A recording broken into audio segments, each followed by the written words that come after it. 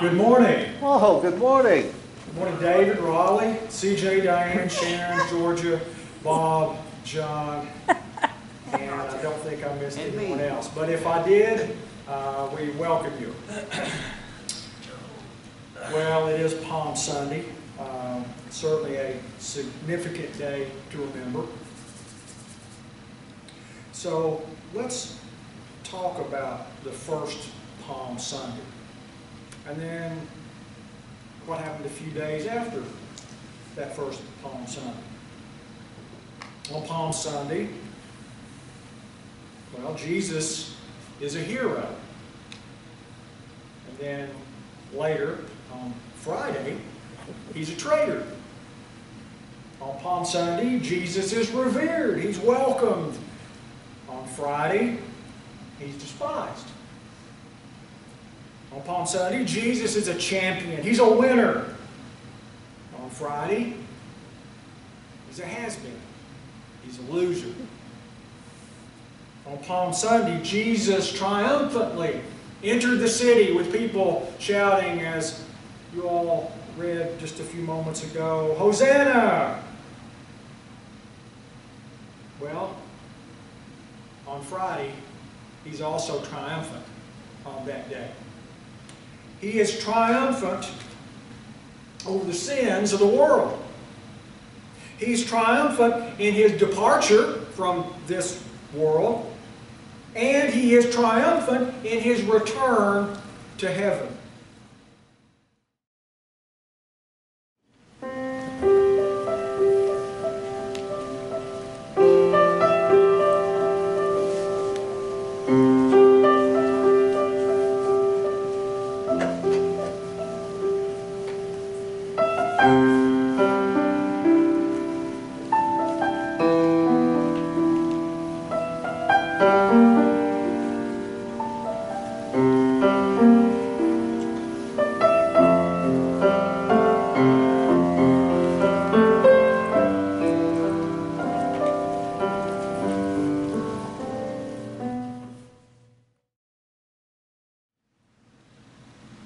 This bread represents the body of Christ. Remember Him as we eat together.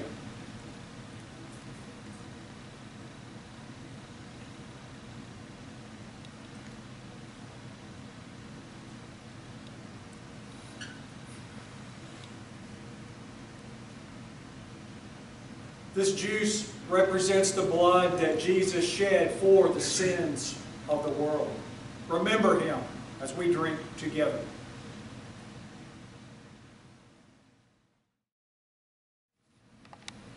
Before we take up our offering, I would like to read from the book of Matthew, chapter 11, verses 28 through 30. These words of Jesus that you all know so very well. Jesus said, "Come to me, all you who are weary and burdened, and I will give you rest. Take my yoke upon you and learn from me, for I am gentle and humble in heart. And you will find rest for your souls. For my yoke is easy and my burden is light." Amen.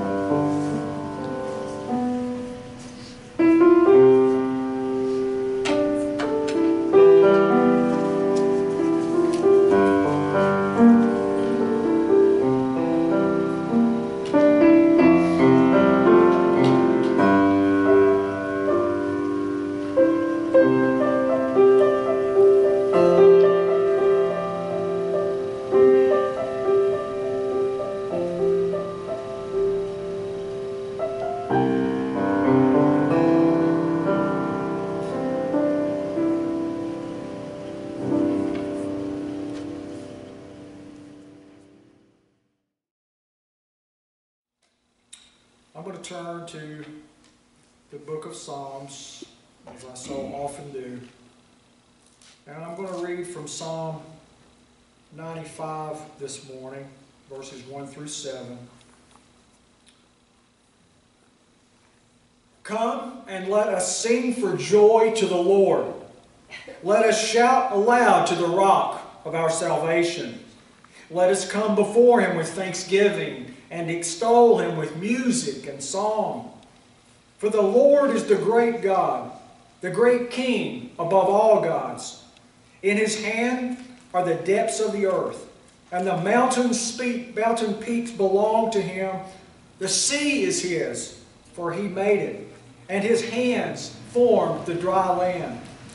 Come and let us bow down and worship. Let us kneel before the Lord our Maker. For He is our God, and we are the people of His pasture, the flock under His care. Amen.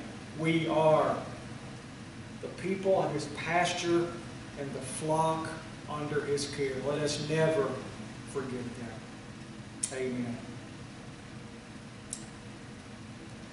Well, once again, thank you for being here on this beautiful day. And as we talked about earlier, we know that Jesus is triumphant. And He will help us overcome the sins of the world if we believe in Him. We'd also like to say, of course, hello to our folks watching on Facebook. We hope that you can join us sometime. Just a quick side note. The flower on the cross, that purple flower, that is from last year. So that is still with us. Thought that was kind of a neat thing, that little purple flower was still there. Now I'm going to ask you to complete a sentence. Now we've done these before, these exercises. I've asked you a question or to fill in a blank or whatever it might be. So just to answer this to yourself, I'm going to read something and you just think of the answer in one word. Just one word. Life is a blank. Life is a, and you fill in the blank.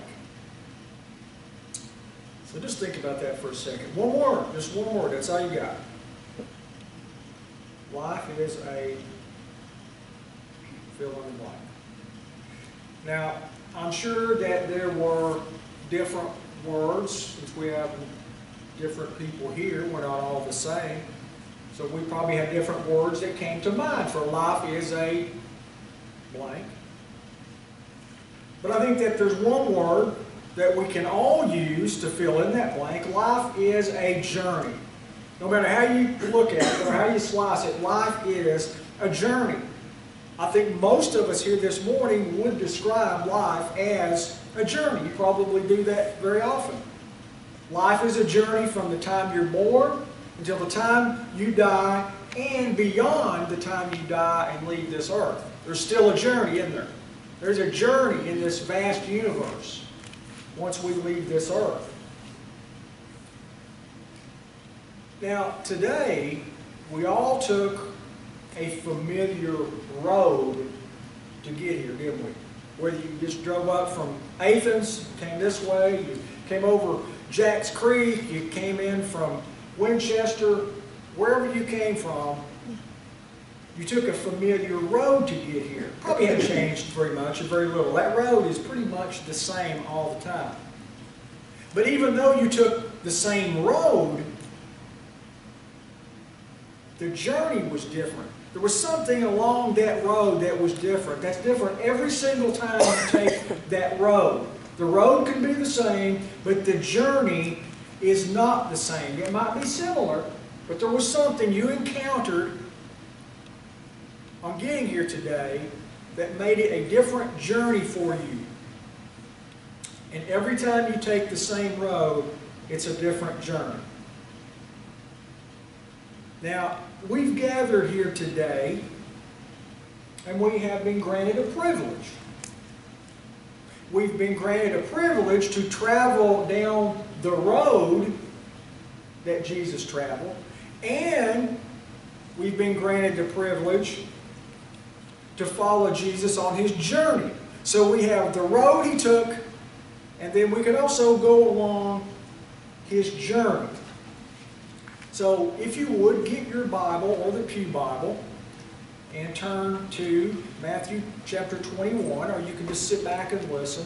There's a little outline in your bulletin if you want to refer to it at some point. Matthew chapter 21, and I'm going to read verses 1 through 11. The triumphal entry. As they approached Jerusalem and came to Bethphage on the Mount of Olives, Jesus sent 2 disciples, saying to them, "Go to the village ahead of you, and at once you will find a donkey tied there with her colt by her. Untie them and bring them to me. If anyone says anything to you, tell him that the Lord needs them, and He will send them right away." This took place to fulfill what was spoken through the prophet. "Say to the daughter of Zion, see, your king comes to you, gentle and riding on a donkey, on a colt, the foal of a donkey." The disciples went and did as Jesus had instructed them. They brought the donkey and the colt, placed their cloaks on them, and Jesus sat on them. A very large crowd spread their cloaks on the road, while others cut branches from the trees and spread them on the road. The crowds that went ahead of Him and those that followed shouted, "Hosanna to the Son of David! Blessed is He who comes in the name of the Lord! Hosanna in the highest!" When Jesus entered Jerusalem, the whole city was stirred and asked, "Who is this?" The crowds answered, "This is Jesus, the prophet from Nazareth in Galilee." Now this was a familiar road the disciples were walking on what we call that first Palm Sunday. It was the road to Jerusalem. They walked the road to Jerusalem a number of times. And they knew that as soon as they reached this town of Bethany, they would soon come around the Mount of Olives, and there it would be, the city of Jerusalem. The city at this time would be overflowing with people that were going to celebrate the Passover. And Jesus knew the road. He'd traveled to Jerusalem a number of times. From the time he was a boy, Mary and Joseph bringing Jesus to the feast, and as a man on a mission. It was a wonderful road to the people who were traveling it, going to celebrate the Passover. A wonderful time of celebration. And as you came around the mountain, again, there was the city of Jerusalem. You could see the temple maybe shining in the sunlight. You could see the towering gates of the city. So the road was known to them. But the journey on that first Palm Sunday was completely different from any other journey they had made to Jerusalem. And as we said, the road is not going to change, but the things along the way, along the road, and the end result of traveling that road would be different than any other trip they had ever made to Jerusalem, especially for Jesus. And as we read, there we have this donkey colt tied up outside, and it was going to be used as a mount for Jesus to ride into Jerusalem. And then later today, we read that crowds of people would be waving to Jesus, saying, "Hosanna! Blessed is he who comes in the name of the Lord." So that road didn't change, but the journey, to say the least, is unique, isn't it? That journey on that day. The disciples know the road, but do they know the journey? Jesus knows the journey. Jesus knows what's along the road, and he also knows what's along the journey. And he said to the disciples, "You'll find a donkey and her colt, untie them, and bring them to me." And in the book of Luke, we know that the owner of the donkeys asked the disciples what they were doing. And the disciples did what Jesus told them to do. They found things exactly as Jesus had said they would be. And so they answered the donkey's owner just how Jesus said to answer. And they came back with the little donkey. They put their cloaks on this little donkey. A young donkey colt. Most likely this little donkey colt had never been ridden. It had probably been used maybe for some baggage, not people. A little beast of burden. And since we know that donkeys can be, at times, stubborn little animals, we know what should have happened to Jesus when Jesus got on the back of this little donkey. But what would have happened to us didn't happen to Jesus. Jesus rides that little donkey right through the crowd, screaming people, no trouble.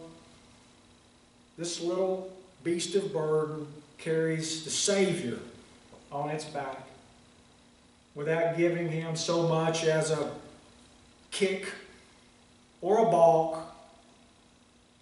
This little donkey must have known in some divine way that he was carrying the Son of God on his back.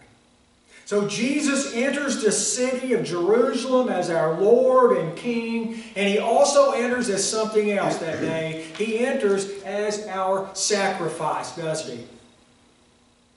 And as he rode this little donkey, Jesus knew where his journey would end. He knew where he was going. He knew where the journey would end. Today the crowds are shouting Hosanna, waving at him. But by the end of the week, that same crowd would be yelling, "Crucify him!" Today, the crowds are laying palm branches at Jesus' feet. But by Friday, some of the people would be following behind Jesus with tears streaming down their face, his blood and his sweat dripping under the cross. Jesus knew the journey, and he still went forward. Jesus did all this for us. He walked the road. He endured the journey for our salvation. And we see the scripture is fulfilled. The king comes gently, riding on a donkey, just as the prophet Zechariah said that he would. This gentleness, though, is strength. It is strength under control. But this gentle nature of strength of Jesus as a king, we also see something else. We see the humility of Jesus. The earth and everything on and in the earth is his, and yet he rides in humility on this tiny, lowly beast of burden. As we walk together the path of Palm Sunday, we realize that all of us walk down a road in this life. Each of us has a journey that's different from everyone else's journey. And although, as we said before, we know the roads, Jesus is the one who knows the journey. It's his journey. His journey into our hearts. His journey into the hearts and lives of others. Sometimes we forget that our lives are not just about ourselves. It's not all about us. Our lives have something to do with our family, with our friends, with our neighbors, our co-workers, our acquaintances, and even our enemies. And more to the point, life is not about the one. It's not about me. It's about the one, Jesus Christ. One earth, one Jesus. Your life is not about you. It is about the one who died for you. And it is about the people out here that need Jesus. That is our mission. Life is about what Jesus will do in our lives. It's about what Jesus will do for our lives. It's about what Jesus will do through our lives. As the Bible says in 1 Corinthians 6, verses 19 and 20, you are not your own. You were bought at a price. The price that we live right now, Jesus paid for it. Jesus paid for our lives. There are the roads in life that we know so very well. We walk them day after day. We walk those roads year after year. The road of our daily lives. We get up, we go to work, we come home, we go to sleep, we get up, we go to work, we come home, we go to sleep. We do it all over again. But Jesus travels this road with us every step of the way. Every day we take that same road, but who knows what that journey is going to be every single day. What exciting thing might happen on that journey today? What strange thing might take place on that journey today? When might we take a detour? Where would that detour take us on our journey? Jesus took us on the familiar road to get here today. But He does something different. Who knows what will happen tomorrow? Who knows what will happen when we leave here today? That same road that you took to get here, that journey going back will be different. Your mind will be different. Something will be different when you leave here today. We may think it's just another road that we take, but Jesus has something else in mind for us. He has in mind for us a journey into someone's heart. That's what Jesus wants for us, is a journey into someone's heart. As we said, a friend, a family member, a co-worker, or a stranger. Jesus has in store for us the journey of life. The journey is different. Every day we take that same road. On that first Palm Sunday, as we said earlier, Jesus knew that road. He walked it before. But Jesus also knew the journey that He was on. The road that led to Jerusalem was the journey that led to the cross. That was Jesus' destination. Along that familiar road, His journey took Him to the cross. So let us remember that our journeys aren't really about us. Our journeys are about Jesus Christ. It's about His journey into the hearts of all mankind. We're going to have an invitation hymn today. What better day? Palm Sunday. The triumphant entry of Jesus into Jerusalem. What better day than, if you haven't done it already, to give your life to Christ. Our invitation hymn this morning is number 492. It's called At Calvary. Let's all stand together.